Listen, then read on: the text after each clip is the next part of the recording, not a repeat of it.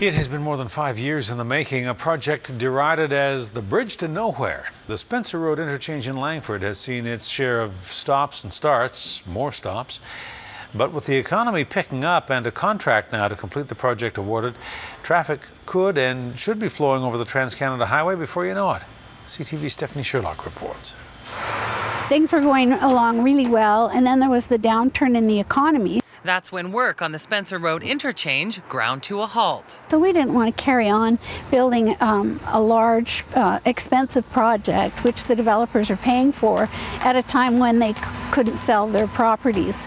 Or make their payments. Bear Mountain's Len Barry couldn't produce a promised $4.79 million payment in 2009. Since then, the project sat idle. Fast forward 3 years and to a healthier economy. Earlier this year, the first phase of the project was finally complete. It's quite exciting. And now the end is in sight.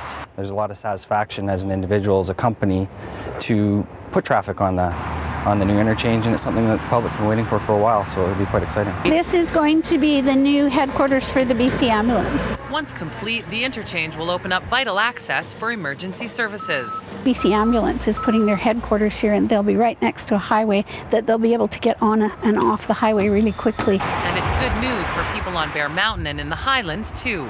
Well, certainly from a traffic flow perspective, because we have so many amenities in Langford that people like to use. We have our city centre park, which is in heavy use all the time, and all of our shopping areas, our commercial districts. So a separate access to that is very key and very important to Langford and the whole West Shore, really.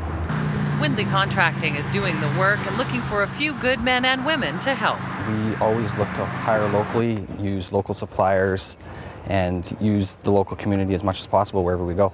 And so this project will be no different. Work on the final phase of the Spencer Road Interchange is set to begin in the coming days. And if everything goes as planned, by spring of 2013, this will no longer be known as the Bridge to Nowhere. That's when you'll see the big transformation.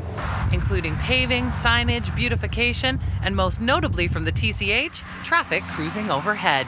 Stephanie Sherlock, CTV News, Langford.